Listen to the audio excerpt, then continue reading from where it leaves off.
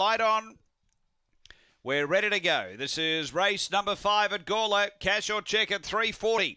Away, pace from Bottled Fury down near the inside's going to punch up, moving through Aston Whitney. Oh, trouble back in the field, getting to third, Stitchem Ringo. Then Run Girl Run, 5 away, Rhinestone Blake. Then came Jack's Knight from Cordoza, and Cash or Check out the back, but up to the turn, Bottled Fury going to straighten in front, running on Aston Whitney. Bottled Fury hanging on. Bottled Fury beats Aston Whitney, third Stitchem Ringo, and then Run Girl Run. Behind those came Rhinestone Blake, next Jack's Knight, then Cordoza, and Cash or Check back at the tail. The time here is around 23:20. In fact, 23:26 the run.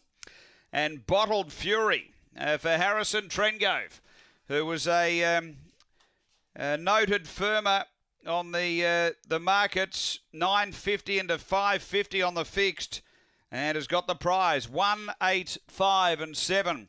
Won the winner, Bottled Fury, Harrison Trengove. Second to 8, Aston Whitney for June Sharp. And third to 5, Stitchem Ringo for Shelley Trengove. Numbers are 1, 8, 5, 7 fourth after race 5 here at Gawler.